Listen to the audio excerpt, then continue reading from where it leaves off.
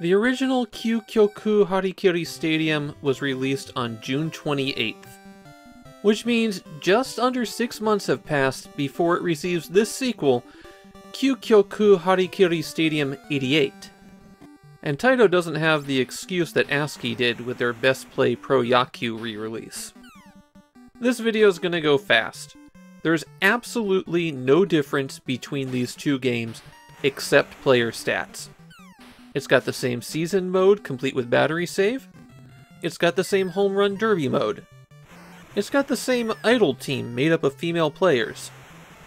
Taito didn't even increment their number on the cartridge.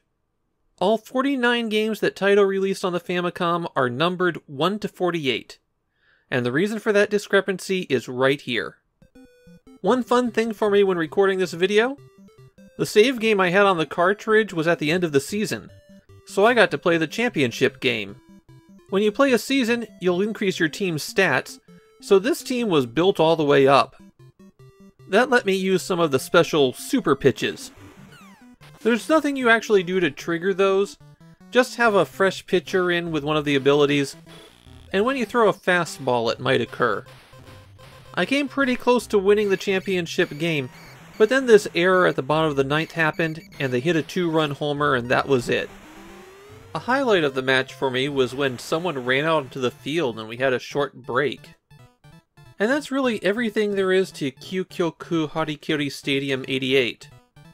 It's yet another 8-bit baseball game, and even worse, it's just a stat update. I swear by the time I'm done with Famidaily, I'm just going to drop an unhinged rant in one of these baseball games or mahjong games. It's not like anybody's going to be watching.